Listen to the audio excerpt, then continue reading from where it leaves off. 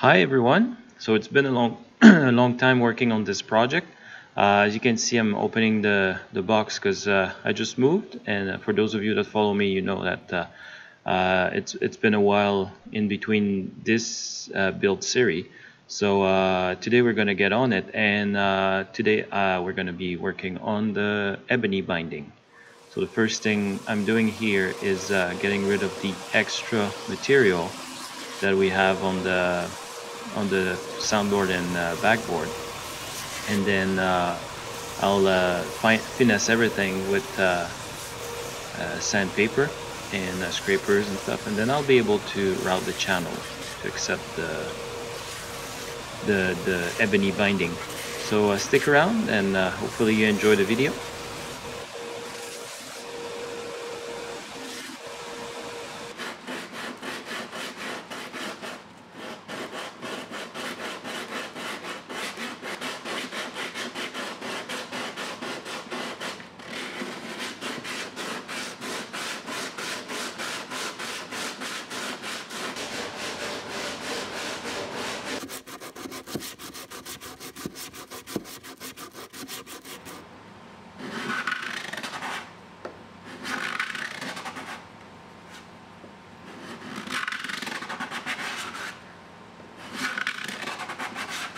So the little trick of the trade here, you can see the scratches here from the 120, and now I switched to the 150 and I started sanding on an angle from the previous line, and the fact that I still see those lines indicates that I still need to go deeper.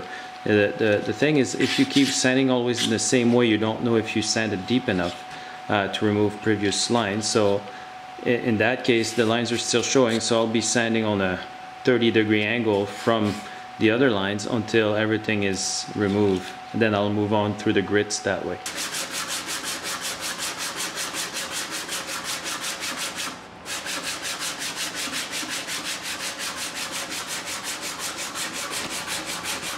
So like I said, I'm going through the grits, so I'm using I started with 120 and I'm gonna finish at 400 using 150, 240, 320 in between.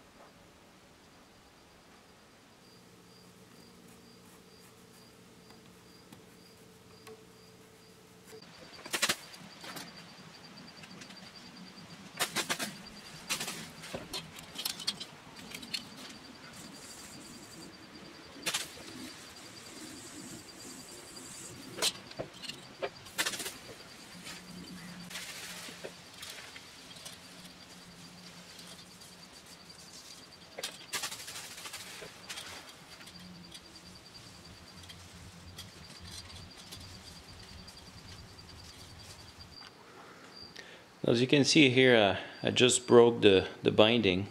I'll take a wider shot so you can see it. So that's the piece that's broken, and then I put my lines from the tape earlier, and then if I start here, the end of my piece, and I have my center, still looks like I've got like an extra 1/4 inch. And if I use this piece on the top part of on the soundboard instead of the backboard, I still need to trim the front end of it because of the neck. So this one should technically be long enough, even though I broke like over like 4 or 5 inches. So as you can see here, that's the one that was broken. If we go all the way to the other side, I'm barely making the center, but that's good. It's long enough.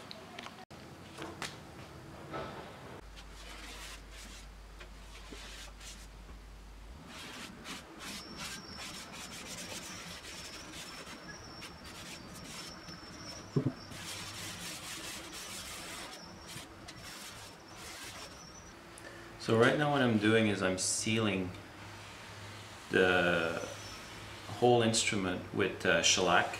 This is a 1 pound cut, and what that does is when I'm starting to work with the ebony, which is black and is going to create black dust, if it's not sealed properly, all the little dust speck is going to get into the wood pores of the lighter colored wood, and then I'm going to have like real issues with dealing with the dust patterns. So like I said, this is a 1 pound cut, and I'm gonna do I already done the sides. I'm gonna do the back and the front, let it dry, and then I'll be able to start cutting the channel for the ebony.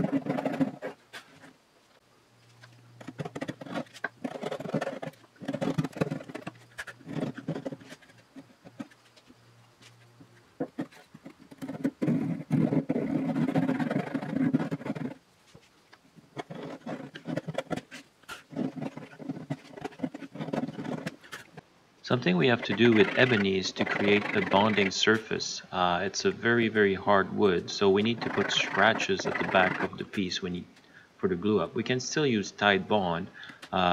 It's not an oily wood like Coco Bolo where you would need to clean it with acetone and then use some epoxy. Like you can do a good glue up with ebony.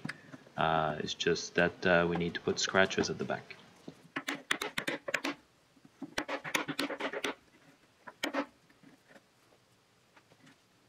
Now here I did a dry fit, and I'm just lining up the two ends here so I can cut them at the same time, and that way I'm gonna have a perfect seam in between the two pieces.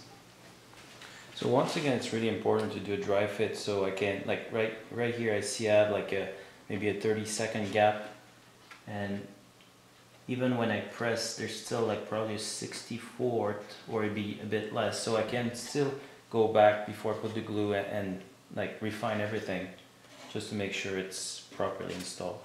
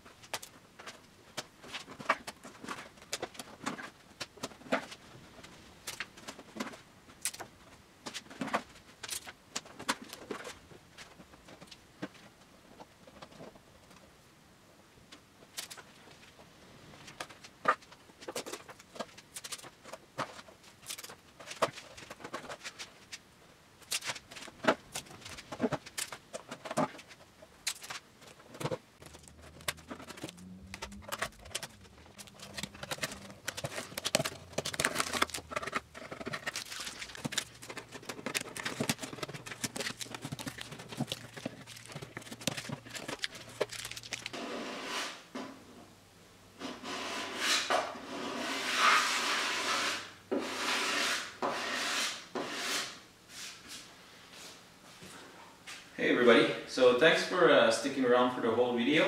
I'll be keeping on with the scraper. I still need to scrape the whole the whole sides of the instruments and then do the back and the front. Once I'm done with that, I'm going to have to seal with the shellac the binding. I'll use a little like art paintbrush to seal the ebony, and then I'll be able to go back on the maple. And I do have more sanding to do on the maple because with the glue squeeze out, some of them got into the wood pores. And before we apply like the last finish on it, I need to get that out. So that's what's in store for me. But other than that, like the body is completed. So in the next video, I'll be talking about the neck, and I do have the neck here. The neck is quilted neck. I don't know if you can see the figure, but it's a nice piece of wood to work with. And so we'll get started on the neck, and I hope to see you guys then. So for all of you guys that already subscribed, I hope you enjoyed it. All the newcomers, if you made it that far, I'm guessing you enjoyed what you saw. So please consider pressing the subscribe button. I would like to see you guys coming again to see how this build is coming together. And until next time, I wish you well.